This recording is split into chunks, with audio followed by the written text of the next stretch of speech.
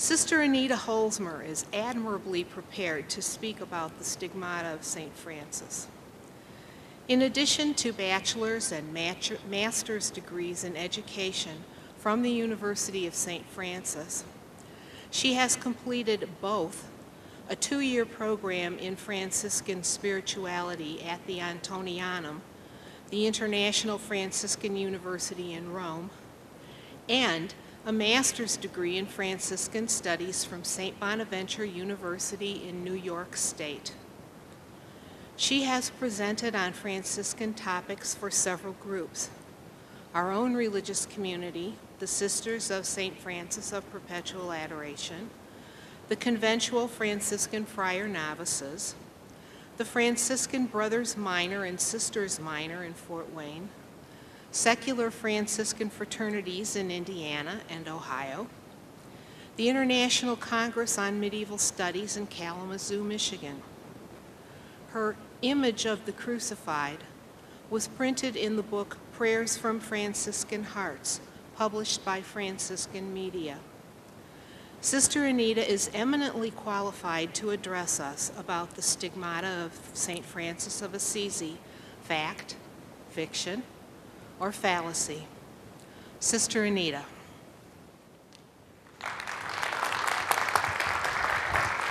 Thank you.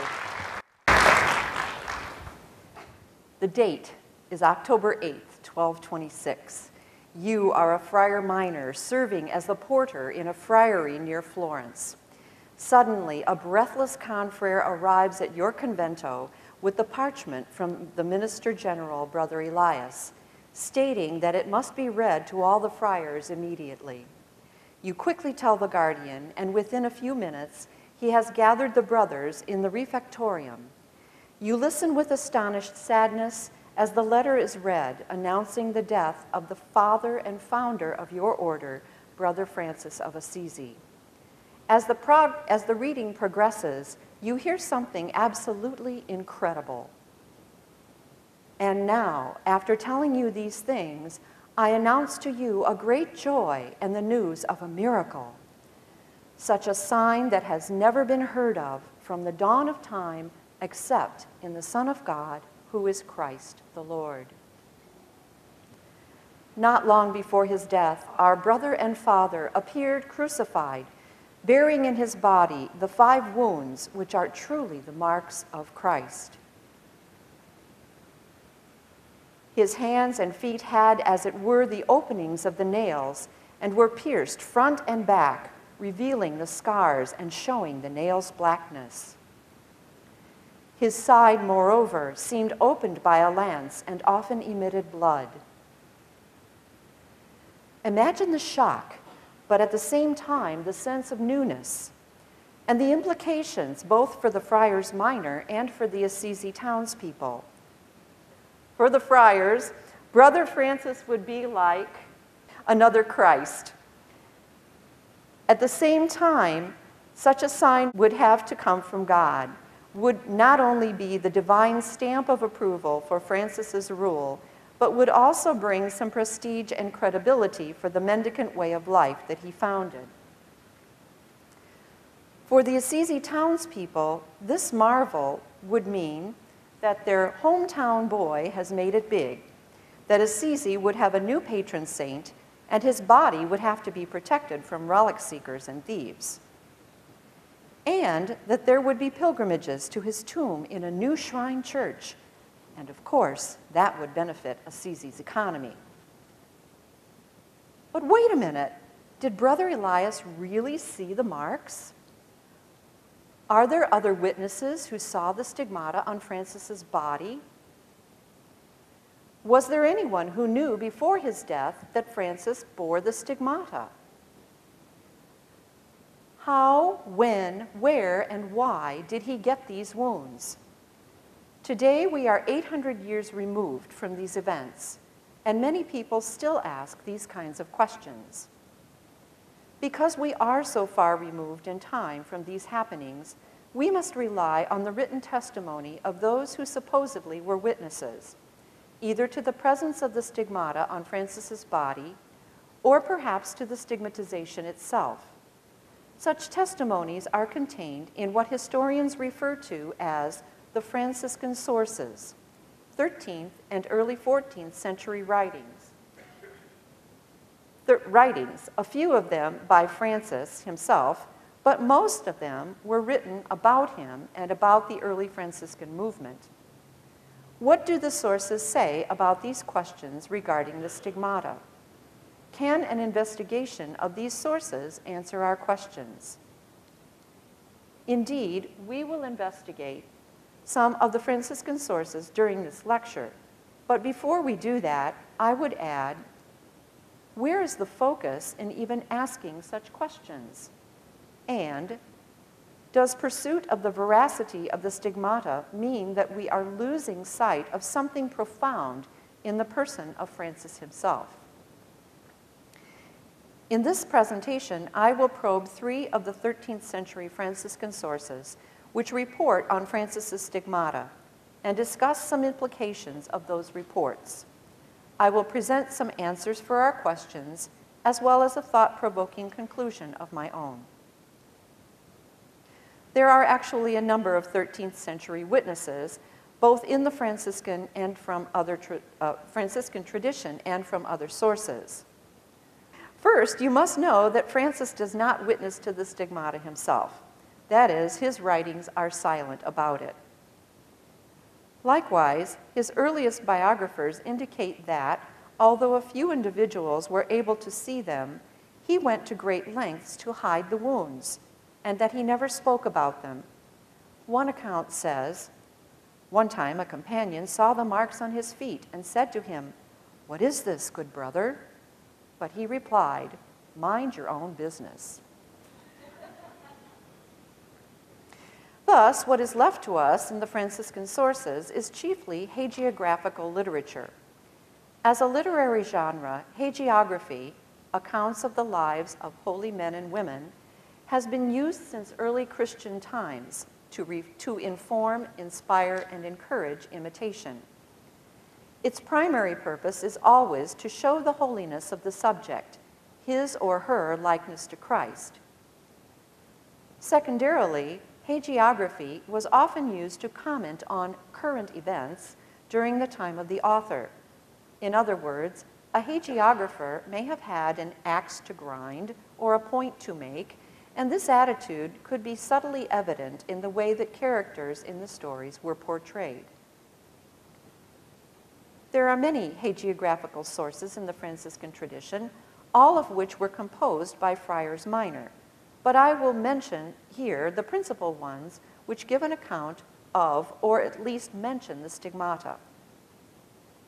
Francis's first biographer, Brother Thomas of Celano, actually wrote 3 works on St. Francis. The Life of St. Francis, abbreviated 1C, was composed between 1228 and 1229. The Remembrance of the Desire of a Soul, abbreviated 2C, was written between 1245 and 1247. And the Treatise on the Miracles, abbreviated 3C, was composed between 1250 and 1252. Another principal biographer of St. Francis is himself a saint, Bonaventure of Bagnoregio.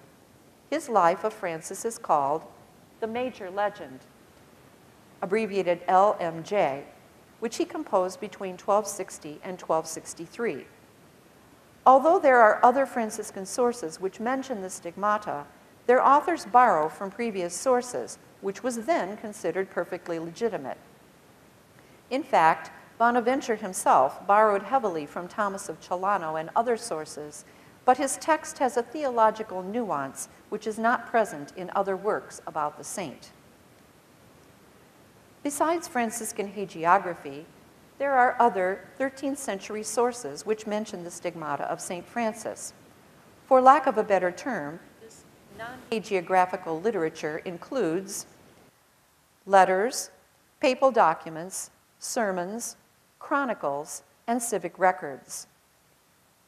These witnesses are quite numerous, but for our investigation, we will refer to a letter on the passing of St. Francis attributed to Elias of Assisi. The dating for this is disputed, and I'll explain why presently. The annotations of Brother Leo on a parchment to him by St. Francis, again, the dating for this text is contested, and Mira Chirconos, the bull of canonization, the official proclamation by Gregory IX that Francis of Assisi was a saint.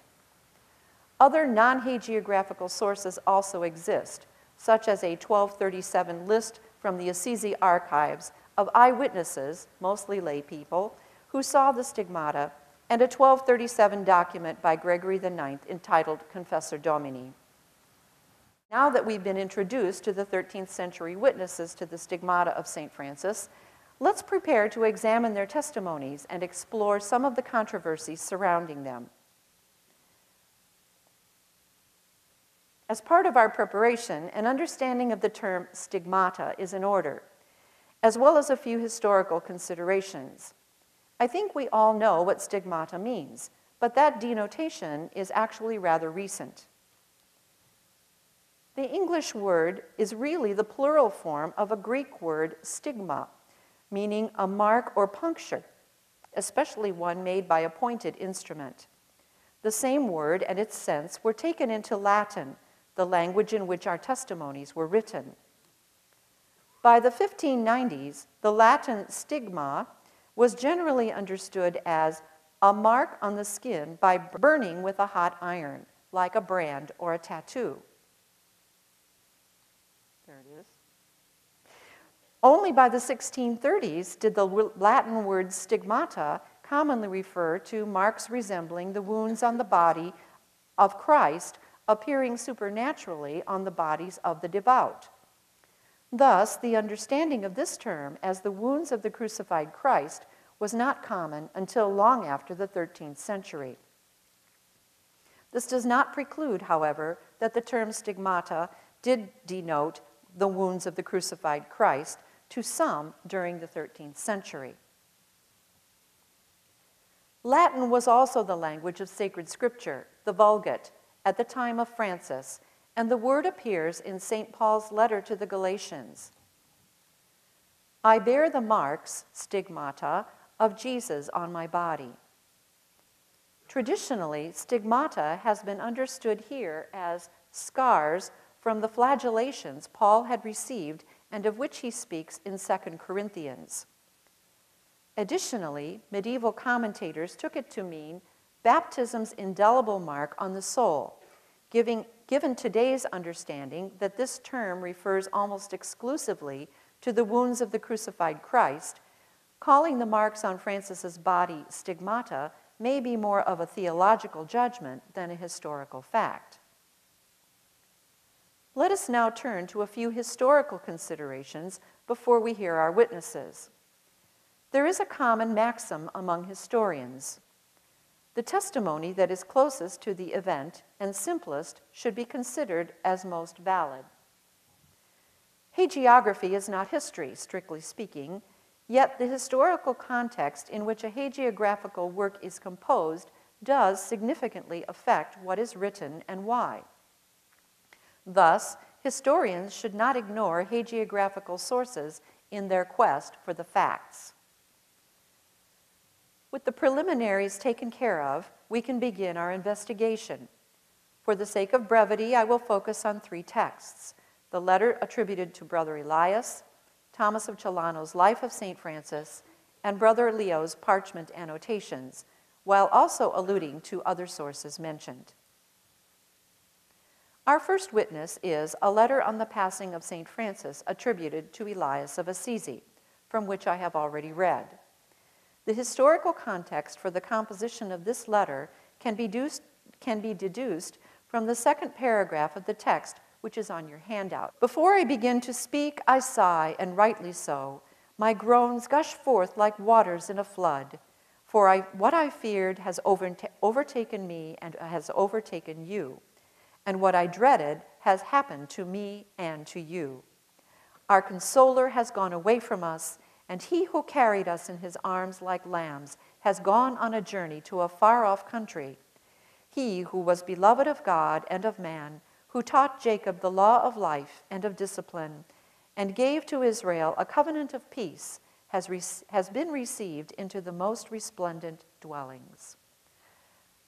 In other words, Francis is dead. The report appears to have been written by Brother Elias, then Minister General of the Order, within a few hours of Francis's death. The paragraph in which the author describes the stigmata is on the right side of that first page of your handout. The first paragraph in bold print, 18. Not long before his death, our brother and father appeared crucified, bearing in his body the 5 wounds which are truly the marks of Christ. His hands and feet had, as it were, the openings of the nails, and were pierced front and back, revealing the scars and showing the nails' blackness. His side, moreover, seemed opened by a lance and often emitted blood. Because he states that the wound in the side often emitted blood, one could conclude that this is a description of the living body of Francis, which, perhaps, the author had actually seen prior to the saint's death, but includes here in the letter.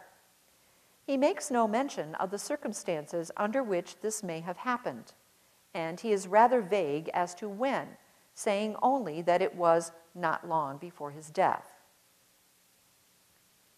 In describing the wounds, the writer states that Francis appeared crucified, apparuit crucifixus, and that his body bore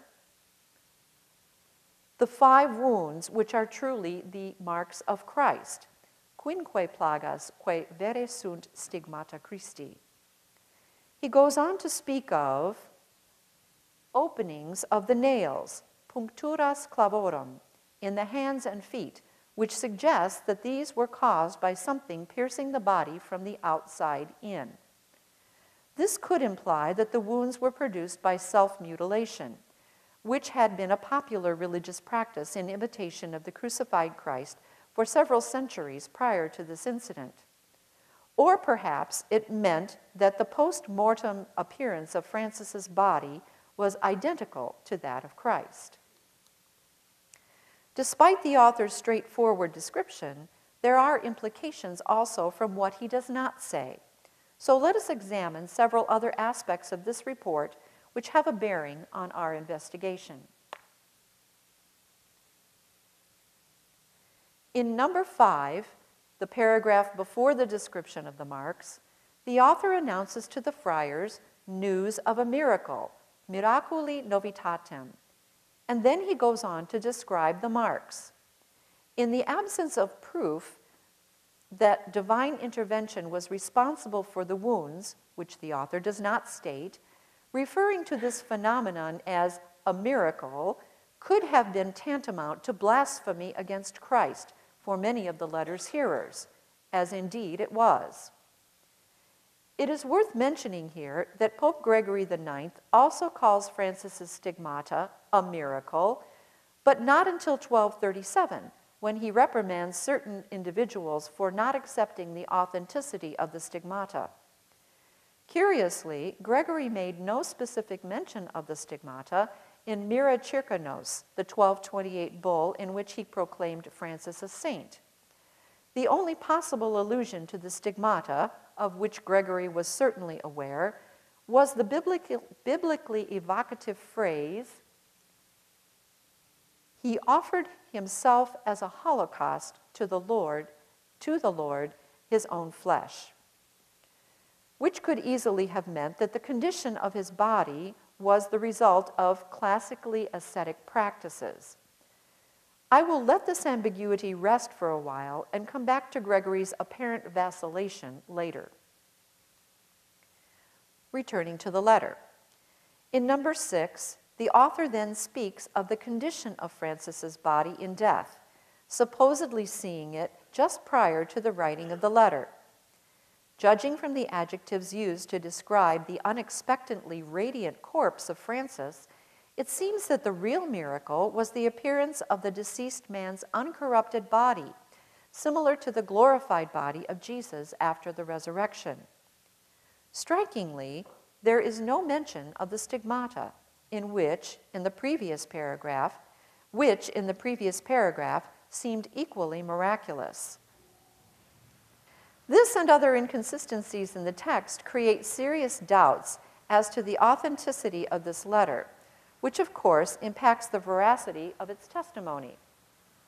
For example, we know from an early Franciscan chronicle that Elias did write a letter to all the friars to announce Francis's death.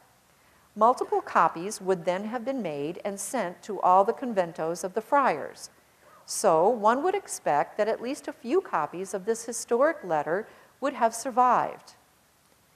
Yet, this letter was discovered quite late, in 1620, in a friary in Belgium by William Speelberg, who called it the original letter Brother Elias sent on the death of St. Francis.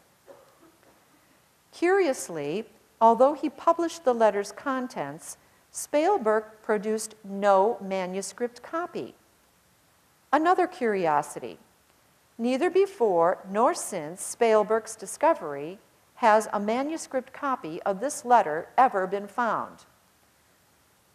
Thus, the absence of either the original letter or any of its copies places the authenticity of this witness on shaky ground. A second problem concerning the authenticity of this letter is dating, which ostensibly is 1226, the year Francis died. Internal evidence suggests that even if the letter could be dated with certainty, the author was likely not Elias, Brother Elias, for two reasons. The first is that, although Elias was modestly educated, he did not have schooling in the classics of antiquity or of sacred scripture, and he was never ordained. However, the letter uses biblical imagery similar to both Gregory IX's bull of canonization for Francis and Thomas of Celano's life of St. Francis. This would suggest that either the Pope and the new saint's official biographer borrowed this imagery from Elias, or, and this is more likely, the borrower of the biblical imagery was the author of the letter. The second reason, which casts doubt on a 1226 date of composition, is that the letter mentions masses to be offered and prayers to be said by the friars for the deceased. This would appear to be standard procedure at the time of Francis's death, but such prescriptions were not legislated until the 1260 constitutions of Narbonne, and so the earliest possible dating for the letter is 1260. Brother Elias died in 1253.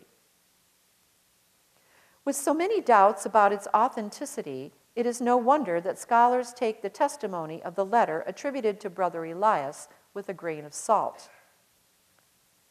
The second witness is Brother Thomas of Celano's Life of St. Francis, with its testimony to the Stigmata in numbers 94 and 95. Before becoming a friar, Thomas had been well educated in the liberal arts and probably also in theology, as his florid writing style attests. He was the first to write a biography of the Poverello in the hagiographical style, The Life of St. Francis, which was commissioned by Pope Gregory IX on the occasion of Francis's canonization.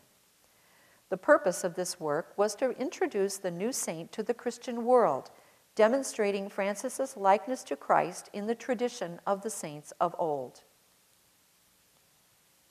As the order rapidly grew and changed, Thomas wrote two other hagiographical works which we have already mentioned. The Life of St. Francis was composed 2 years later after Francis's death, amid the canonization fervor. Throughout the text, Thomas dramatically demonstrates Francis's likeness to Christ in stories about his virtue, his prophecy, and especially his devotion to Christ's passion, of which the account of the stigmatization is the climax. In number 94, the section leading up to the description of the stigmata, 3 of our questions are addressed. Thomas pinpoints the location of the event on Mount Laverna, a hermitage in Tuscany, several days' walking distance north of Assisi. More precisely than Elias, Thomas reports that this happened 2 years before the saint's death, so 1224. How the marks appeared on Francis's body is not really explained, but the reader is led to conclude that God had a hand in it. He saw in the vision of God a man, having 6 wings like a seraph, standing over him, arms extended and feet joined, affixed to a cross. 2 of his wings were raised up, 2 were stretched out over his head as if for flight, and 2 covered his body. Thomas notes that while Francis was filled with both joy and sorrow at the sight of the seraph, he could not comprehend the meaning of the vision. It was then, after the vision of the seraph, that the marks appeared, but Thomas does not state that the seraph caused the marks to appear. Still, further on in the life, Thomas does imply divine intervention when he refers to the sacred marks of Jesus Christ. He refers to the sacred marks of Jesus Christ, which Francis bore in his own body. Sacro stigmata Jesu Christi, quae sanctus Franciscus portabat in corpore suo. So he's implying that the marks on Francis's body were made by God, but he doesn't say that. In another place, he says, if he was so honored with a unique gift on earth, he must be exalted with unspeakable glory in heaven.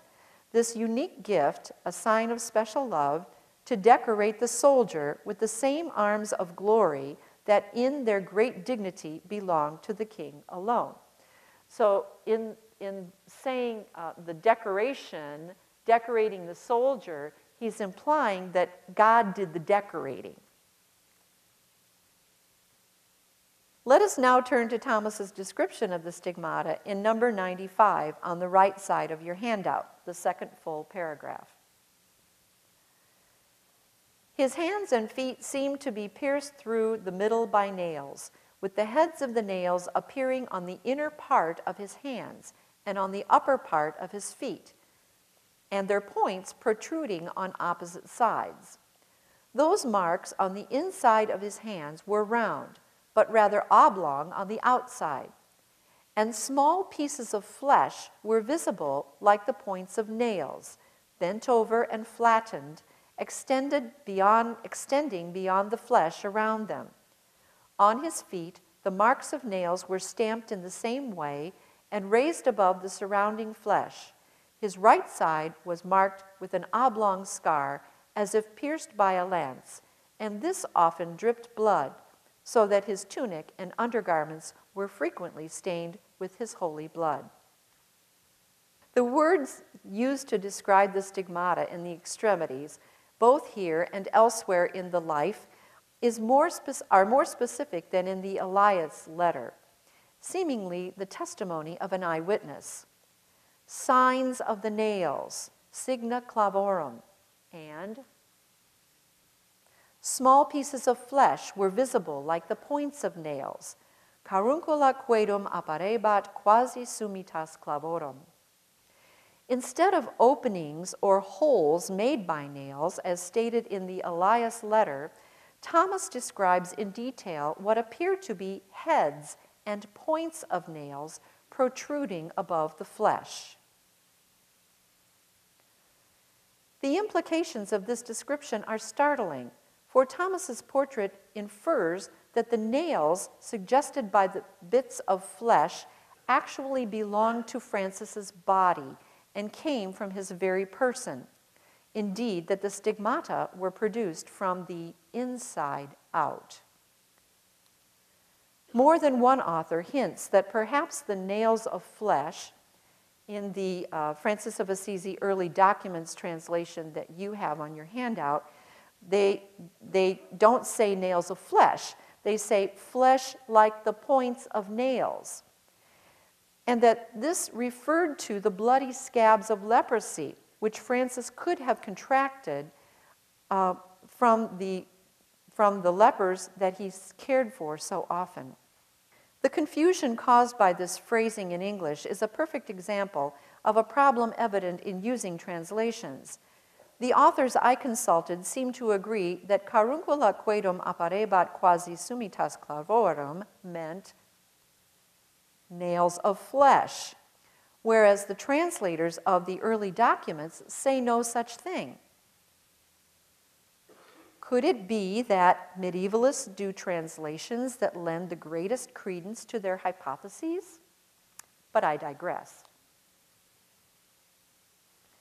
Language in the second paragraph of number 95 suggests that the stigmata render Francis as virtually another Christ.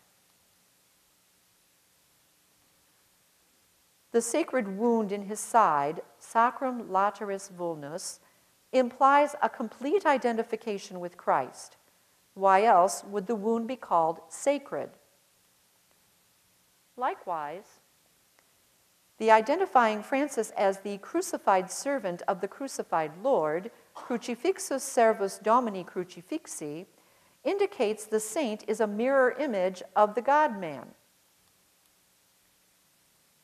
Similarly, in describing Francis's body at the time of death, further on in number 112, Thomas implies that Francis's wounds are a copy of Christ's. He says, "It seemed he had just been taken down from the cross, his hands and feet pierced by nails, and his right side wounded by a lance." Coupling Celano's description of the vision of the mysterious crucified seraph and his numerous comments about Francis's holiness with these objective observations about the stigmata, the reader can only conclude, as Thomas doubtless intends, that the source of the stigmata is God himself. We can summarize Thomas of Celano's testimony by saying that he has shed more light on our questions than did the Elias letter, telling not only when and where the stigmatization occurred, but giving only a clue as to how. Moreover, his description of the stigmata is much more detailed and more nuanced than that of the Elias letter. It would be safe to say that, based on Thomas's evidence, the stigmata are simply God the Father's recognition of the image of his Son in the poor man of Assisi. Now we turn our attention to the third witness, Brother Leo of Assisi, and his annotations on a piece of parchment given him by St. Francis at the time when the saint received the stigmata in 1224. Leo's testimony is significant, as he was one of Francis's earliest and closest companions, acting also as his confessor and scribe. A 14th century source identifies Leo as Francis's unnamed companion, who is referred to in several accounts of the stigmatization in other Franciscan sources. With all this information so well documented, we can be certain that Leo has something important to say about Francis's stigmata. But first, let's look at the parchment itself.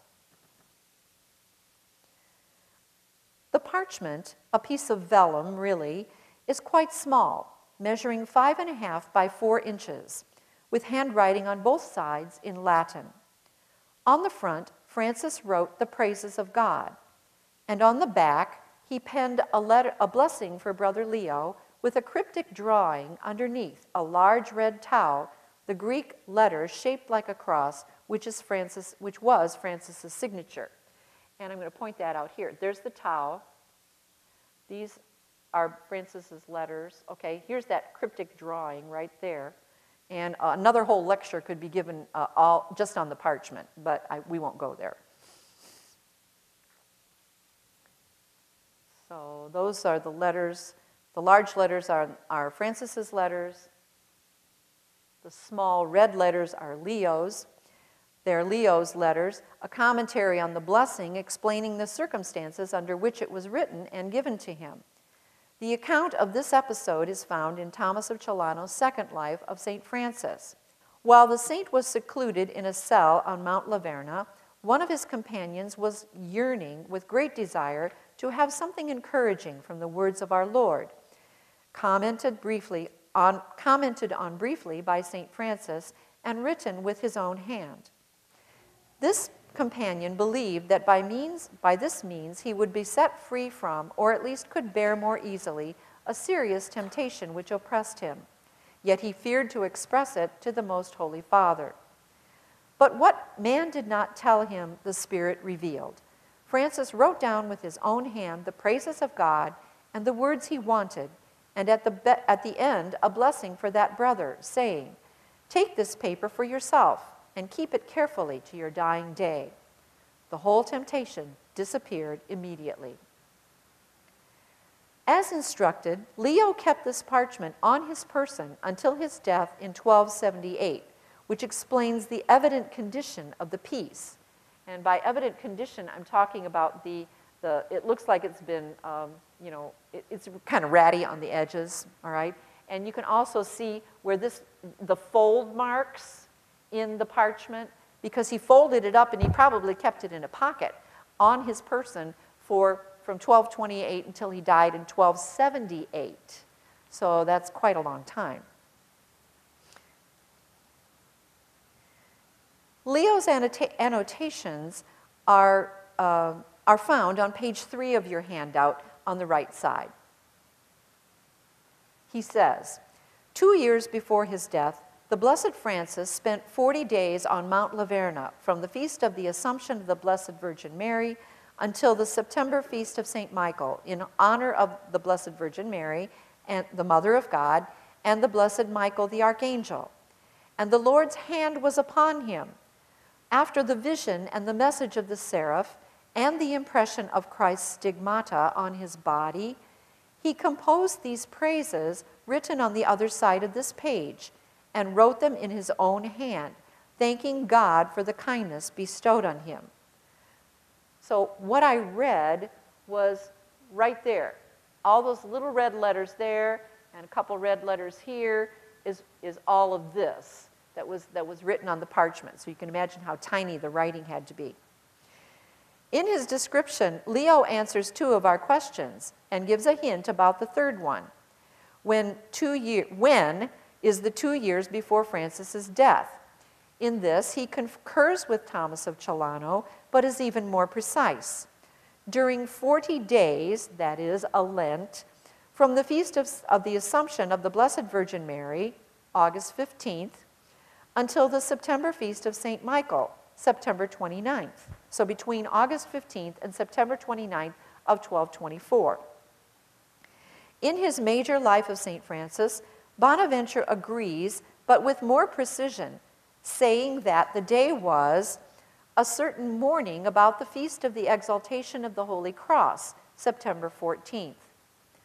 One scholar suggests, however, that given the spiritual significance of the event of the stigmatization, such a correspondence between the stigmata, receiving the stigmata, and the Feast of the Holy Cross may simply have been a hagiographical device. Having established when the event took place, Leo tells us the location, Mount Laverna. Like Thomas of Celano, Leo indicates that Christ's stigmata were impressed on Francis's body, and he links the act of impression with the vision and message of the seraph. The lack of details about the vision of the seraph could imply that all this was common knowledge. But he does not say that the seraph produced the marks, nor does he even imply that this was the case. However, Leo does add that Francis thanked God for the kindness bestowed on him. Was this kindness Christ's stigmata, the vision and message of the seraph, or both? Leo offers no clarity on this, but Francis's thanks to God certainly implies that God is the origin of the event. As with the Elias letter, there is a question about the dating of Leo's annotations, the implications of which will be clear presently. Although Francis's writing on the parchment is surely from 1224, Leo's annotations are thought to be much later. Perhaps at a time when the reputation of the friars minor was at stake, during the so-called mendicant controversy of the 1250s and 1260s.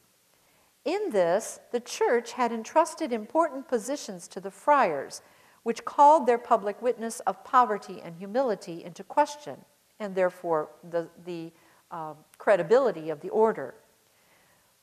Or perhaps Leo penned his remarks as a reaction to the numerous individuals and groups, friars among them, who since the 1230s had doubted the authenticity of his friend's Stigmata.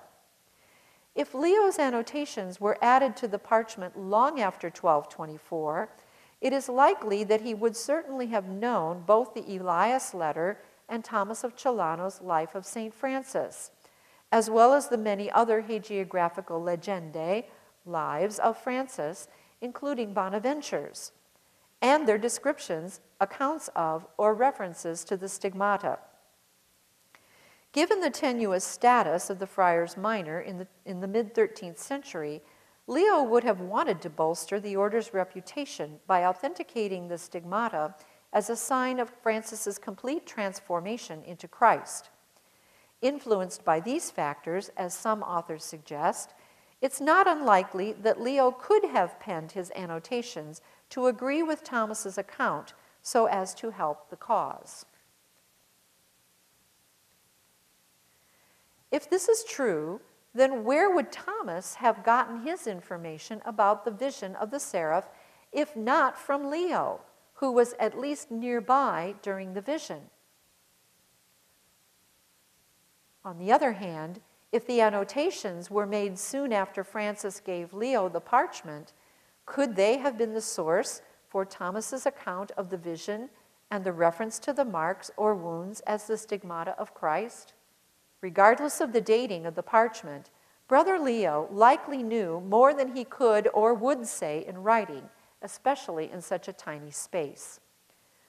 What he really knew about the Stigmata may rest with his remains in Assisi. At this point, I wish to offer another perspective on the Stigmata of St. Francis. By now, you may regret having come to this lecture. We began with simple questions about how the Stigmata appeared on Francis's body, when the event occurred, and where. And we queried as to who the witnesses might have been. Then, highlighting three among several 13th century Franciscan sources as witnesses, we heard their testimonies, discussing their implications, as well as some controversies surrounding them. After all that, however, I think you would agree that more questions have been raised than were answered. This brings me to something I posed at the outset. Does our probe into the Franciscan sources for the Stigmata's authenticity cause us to lose sight of something more profound regarding the saint himself? A brief examination of the process of canonization and Francis's bull of canonization can lead us in a different and, I think, a more satisfactory direction.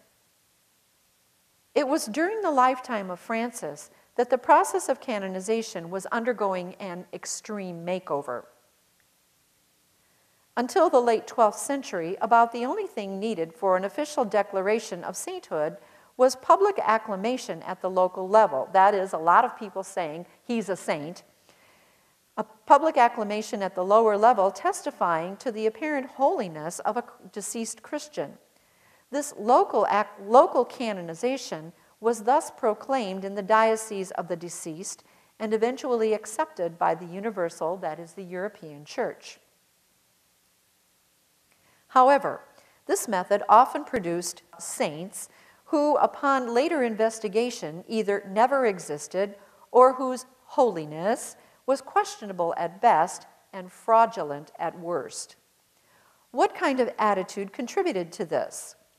At the local level, word of sensational miracles, usually healings, made the rounds more rapidly than even substantial reports of prayerfulness, virtue, or charitable works, even though these latter were truer indications of one's likeness to Christ. However, there was often no ecclesiastical quality assurance of testimonies to either the miracles or virtue.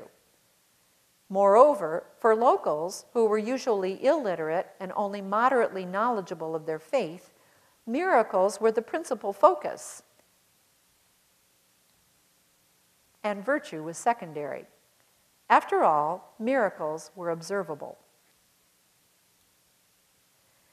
At the beginning of the 13th century, the process of canonization was becoming standardized and centralized by the Roman Curia so as to substantiate all sainthood assertions. This involved interviews, when possible, with persons who knew the deceased and investigation into the validity of miracles claimed to have been worked through the intercession of the purported saint. However, the focus of the church investigators was primarily on the person's holiness. That is, heroic virtue as likeness to Christ had to be shown beyond the shadow of a doubt. Only secondarily were miracles considered. So it is that in Mira Circanos, the bull of canonization for Francis, Pope Gregory IX, formerly Ugolino, Cardinal Protector of the Order of Friars Minor, friend and advisor to Francis, expounds on Francis's virtuous life with overflowing praise and numerous biblical allusions, but makes only an ambiguous reference to the stigmata about halfway through the proclamation. And you do not have this on your handout, but I have excerpted parts of what I'm going to say here. As he approached the land of vision, Gregory says, on one of the mountains that had been shown him, namely the height of faith, he offered as a holocaust to the Lord his own flesh. When he had thus crucified his flesh with its passions and desires, he was able to say with the apostle, "It is no longer I who live, but Christ who lives in me." Truly, he no longer lived for himself, but rather for Christ. Some interpret this ambiguity to mean that Gregory knew about the stigmata, but perhaps chose not to believe in them. With such an unclear reference, he would have been able to satisfy the likes of Brother Elias and Thomas of Celano, and even Leo, while officially sidestepping the issue. Others say that this vague reference was not to the stigmata, but to Francis's practice of self-mutilation or punishment, self-punishment, of which there is ample testimony in the Franciscan sources. In other words, you can read many stories about how Francis used to beat his body. He underwent severe fasting and all kinds of other ascetical practices in imitation of Christ. Toward the end of the bull of canonization, Gregory sums up his enumerations of Francis's virtues. Clearly, a life like his, so holy, so heroic, and so outstanding, was sufficient to win for him a place in the church triumphant, meaning heaven. The only mention of miracles in the entire document, Bull of Canonization, is one sentence just before the proclamation of Francis's inscription into the Catalogue of Saints. Rather, God has shown that he wishes the lamp of Francis's Christ-like life to be placed on a lampstand to give the consolation of light to those in the house by declaring through numerous and outstanding miracles that Francis's life was pleasing to God and that his memory should be venerated by the church militant, that's the church Christians on earth, you and me. For Gregory, as for the church, Francis's virtuous, Christ-like life is what makes him not only venerable, a saint, but worthy of imitation. It's not the miracles, and it's certainly not the stigmata. If the Pope, who knew and canonized Francis, placed more emphasis on the ways in which the Poverello was like Christ, should that not be our focus as well? One scholar has pointed out that the life project of the converted merchant of Assisi was to follow the teaching and footprints of our Lord Jesus Christ, as stated in the earlier rule for the Friars Minor.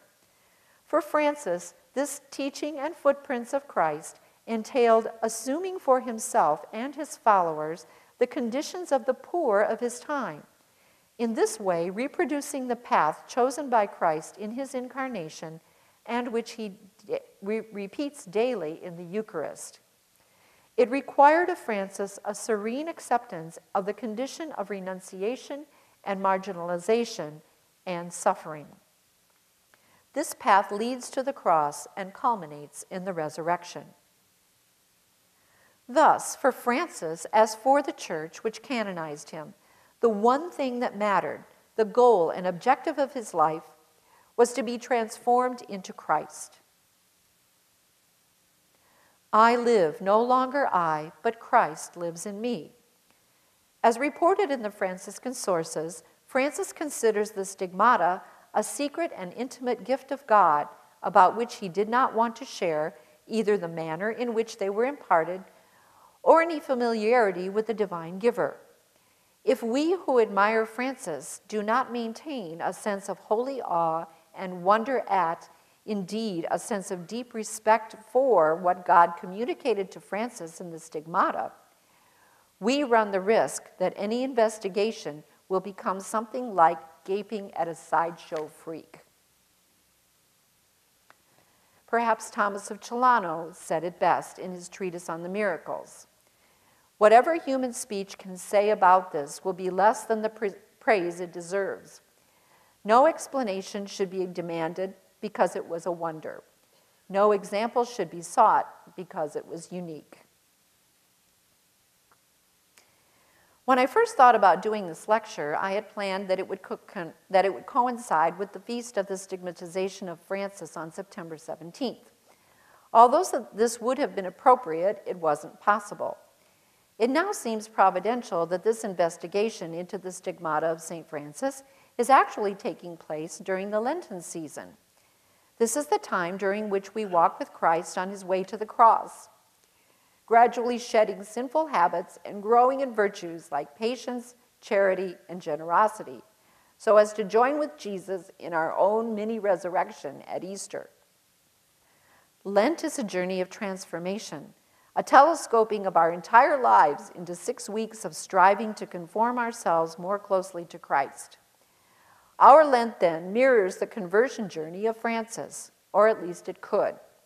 Assuming that Francis really did receive the marks of the crucified Christ as a living enfleshment of the Passion, it would only have been because he had already been crucified with Christ in his mind and heart. With this understanding, it's not a stretch to say that Francis of Assisi is a model for us in our Lenten and our life project as Christians, transformation into Christ. I leave you with these lines from Laudes 61 by the late 13th century Franciscan poet Jacopone de Todi.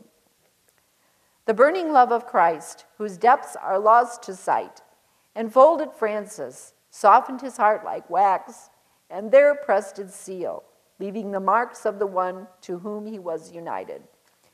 I have no words for this dark mystery. How can I understand or explain the superabundance of riches, the disproportionate love of a heart on fire? Thank you.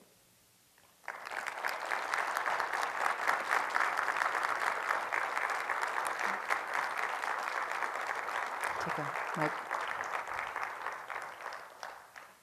Thank you, Sister. That was an excellent lecture. I have a historic question. You mentioned that Brother Leo was the confessor for Brother Francis. Was that a common thing then, that it wasn't a priest to listen to confessions? Brother Leo was a priest. He was a priest. The friars all referred to each other as brothers, whether they were ordained or not. Thank you. And the vast majority of them were ordained, were laymen when they joined the order. Leo was a priest when he joined the order. So he was able to hear Francis' confession, say Mass for him, and those kinds of things. You said our Lent mirrors, but then I couldn't catch the rest of that quote. You probably have to look at your notes for that. What was it? Our Lent mirrors. Our Lent mirrors the conversion journey of Francis. Thank you. Or it should, depending on how you look at it. The process of naming a holy person a saint changed from the early years that you mentioned in your tape. When did it change, and why did it change? I'm not familiar with how the process of canonization developed after the Middle Ages. So I really don't know, but I can tell you, if you're referring to why did the naming of these people, why the different stages, is that what you're referring to? Yeah, that's one of the questions. Okay. My guess is that the church wanted to be even more precise on making sure that there were no fraudulent claims to sanctity, okay? And so that's why it takes so long. Even in the Middle Ages, you know, once this standardization process of canonization had kicked in, it still took a long time, and there were very few people who were fast-tracked into sainthood. Francis was one. Clare was another one. She died in 1253. She was canonized in 1255. A number of Franciscan saints were kind of like on the fast track. But other people, it took a long time because you had to investigate, you had to interview people, you had to talk to the people who claimed miracles were worked at the intervention of the saint, and so on. So the more people claim something, the more you have to investigate about whether or not their claims are true. And that's why even today it takes a long time. So Francis was never ordained a priest, correct? Correct, correct. And that was by his own choice? That was by his own choice. He did not feel that he was worthy to become a priest, as many men don't. There are some sources that say he was a deacon. The story of the nativity, of the living nativity in 1223, Thomas of Celano describes him as a deacon, and he proclaims the gospel and he gives the sermon. Okay, but curiously, there are no records of his ordination anywhere. You talked about how the miracles weren't as important as the virtue, but now do they have to have the miracles proven to become saints? Miracles are still required, if you will, for canonization, but only after the person's, when I say heroic virtue, that means more virtue than you and I are capable of, probably. All right. So way above the average bearer as far as a Christian life is concerned, and like over the top virtue. And so when that has been established, then the miracles are looked at as a kind of a rubber stamp of God, if you will, okay, that the virtue is authentic, all right? And I'm using words that make it sound very mechanical, but it's not, all right? There's a lot of prayer and thought as well as investigation, literal investigation, that goes into the process of canonization for anyone. And so, you know, it's, how do you verify that somebody is in heaven when none of us are there? You know, there's no witness in heaven that can report back down to us and say, yeah, he's really here. See? So it becomes a very iffy kind of thing. Lance Ritchie, Theology Department. Wonderful presentation, sister. Thank you. There are so many questions about sainthood. It seems in the back of my mind, Kenneth Woodward, who was the Newsweek religion reporter, about 10 or 15 years ago, wrote a book called, I think, Making Saints, where he examined the history and the process. So if someone's interested in those questions, his name is Kenneth Woodward, and I think the book is Making Saints. He's a Catholic, and it was very well received, and it would probably answer a lot of those questions for me as well about how the process developed over time. Sounds like a book I need. No, a book that I need. Yeah. Sister, is his body preserved? Francis's body, Yes. meaning is it incorrupt? Yes. Is that what you mean by the question? Well, I attended the church in Assisi, St. Francis of Assisi The Basilica Church. of St. Francis. And we went to Mass In the down- crypt. Right. I believe the altar is on top of his no? No, the altar is in front of a stone column, and inside the stone column, you've got like an opening in the column kind of toward the middle, and you can see a stone box, it looks like, okay, a limestone box, and on that it has a little label, and it says S. Francesco's or something like that. That is his sarcophagus. His body is in there in the stone column, okay? Okay. And is it incorrupt? No. The only thing they opened, the last time they opened it, somebody can correct me here, I think was 1968 or something like that, and all they found was bones. So, Okay. Thank you. It would appear that St. Francis then got his wish. He wanted the stigmata, right? well, this is the thing. If you read in Thomas of Celano's life, and I believe Bonaventure also talks about this, when Francis was making the Lent on La Verna, he was praying. He was exceedingly worked up about all kinds of things that were going on in the order that were not the way he thought God wanted it to be, and not the way he was trying to live. And so he's doubting his own vocation and all of this. And so he prays to God to be able to suffer the same kinds of physical sufferings in his body that Jesus suffered, and to experience in his heart and in his mind the same kind of desolation that Christ experienced on the cross. He prays for this. Was he praying for the stigmata? Probably not. He probably had no clue as to how or if God would answer that prayer. But Thomas of Celano leads us to believe that the stigmata was the answer to that prayer. Okay? Now, again, nobody saw this happen. And only his very closest companions, there were 4 companions, Leo, Maceo, Rufino, and Angelo, brothers, who were with him most of the time during his last few years, because he was also extremely sick. He had fasted way too much. His body was wasted. He had malaria, possibly this leprosy going on. He had trachoma in his eyes and was blind, and he was a mess. And so they're taking care of him and helping him, with his clothing and wash his body and those kinds of things. They had to have seen something. They had to have known something.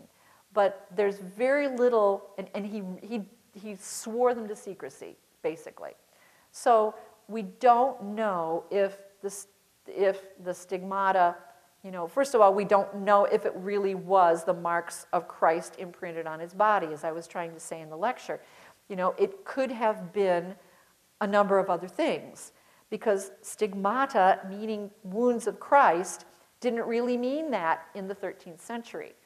It meant marks on the body, marks. And if they were positioned in such a way as to suggest the crucified Christ, then people would have thought that. I just wondered from the way that reference was, that not the I in me, but the Christ in me. Right. It keeps coming back to that. Right. You keep saying I that. live now, not I, but Christ lives in me. Right, that's right. So, got that idea. In reference to other people that have had the stigmata, it's been proven, wasn't there a priest somewhere in Padre Spain? Pio, Padre Pio? Padre Pio in Yeah. Italy, he lived in the 20th century. He was born in the first part of the 20th century, died in 1968. He was a stigmatic, and he had the stigmata already from about 1924, okay, or 28, I can't remember the exact date. But anyway, supposedly he bore those stigmata then for all those rest of his years, which was probably about 40 years. Francis bore the stigmata supposedly for 2 years until his death, okay? And, when they examined his hands, they said, this is not cosmetic. These are real wounds, and they really bled, which is why he had to have bandages on him and wear gloves, okay? And they were painful, So is that what Francis experienced? We don't know. Nobody was there with a mini cam, taking pictures. Nobody had their digital camera or anything like that. So we don't, and all of the artwork that I showed you, a lot of it was from the late 13th and early 14th century. There could be another whole lecture just on the visualizations in the 13th and 14th century of Francis's Stigmata. Because, they're just going by what the witnesses that we talked about said. So if you came here, expecting to find out, Francis, how this really happened and all that, I'm probably disappointed you. But I think you can see, though, the difficulty that we have, even as faithful Catholics and Christians, looking at these texts from the 13th century and trying to get some historical facts out of them. We really can't. We really can't. And so, I would say, is it okay to believe that Francis had the wounds of Christ? Yeah, sure. Is it okay to believe that he didn't? It's up to you. But it becomes a matter of faith. And yet, that's not the important point. The important point is Francis was like Christ before he had the stigmata. And if I'm going to, especially if I'm a Franciscan, and there are some Franciscans, secular Franciscans here in the crowd, and some of the sisters and so on, if I'm going to be like Francis, I have to imitate his life, not his stigmata. Okay, that's the point. Okay, you said when he was on Mount Laverna, Yes. that he was already agonizing over some of the problems within the Franciscans. Had they already begun to live more excessively? Or what was that? So that occurred still during his life. Yes, yes. Okay. And so when you're talking about live more excessively, what that meant was around 1215, the church needed real good preachers. They needed priests, and they needed the Franciscans and the Dominicans really to be educated so that they could preach against the heretics, okay, that were rampant at that time. And so Francis says to the brothers, I'm not called to that. And a few other of the brothers were with Francis. I'm not called to that. I'm called to live a simple life, poor and all of this. If you guys want to go and get educated, go ahead, because the church needs us. And go ahead and do that. So obviously, if they're going to be educated in the universities, they're going to need books. They're going to need houses for the books. They're going to need. They're going to take care of parishes. They're not going to be on the road all the time. They're going to be less mobile and still yet living in urban areas, taking care of people's spiritual needs and so on. Okay, but Francis did not feel called to this. His original call, he felt, was to simplicity, to poverty, to being out with the people in any way that he possibly could, on the road all the time, like Jesus, okay?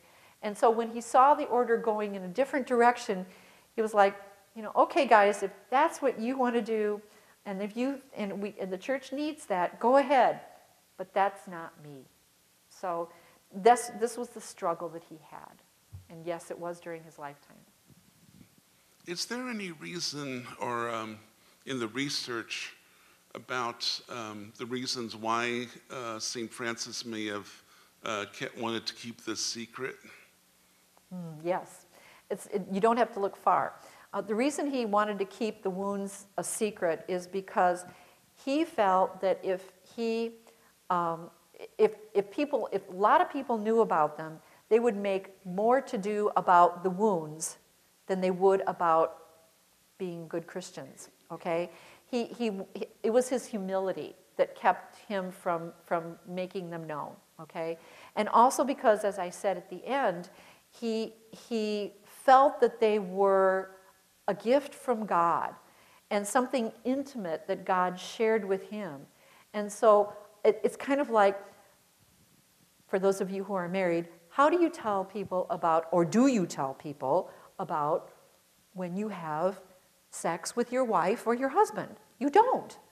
It's an intimate experience. It's between you and the other person, you know? And so you just don't share those things with other people, you know? And that's the way it was for Francis.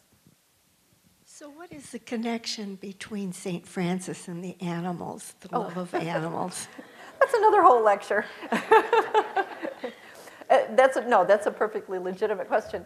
The connection is that Francis was so much like Christ, that he had attained or reattained the original innocence of Adam and Eve before the fall. That's what Christ was. He was Adam and Eve before the fall, okay? So Francis is so much like Christ that the animals aren't afraid of him. You know, there's nothing to keep, it's a right relationship between this man and the animals. And there are numerous stories, a lot of them are really cute, to talk about how Francis had, you know, either converse with the animals or that they just were drawn to him. It was because of his innocence, of his goodness. But of course, that's the work of a lifetime, you know, to get to something like that, to where, you know, and there are some people, you know, you probably know people yourself who seem to have a way with animals, and it's probably because they're very authentic. They don't put on about anything. They're just really good people. And so Francis, I hope that answered the question. Yes. All your questions about Francis that you always wanted to ask and never. Thank you. God bless you.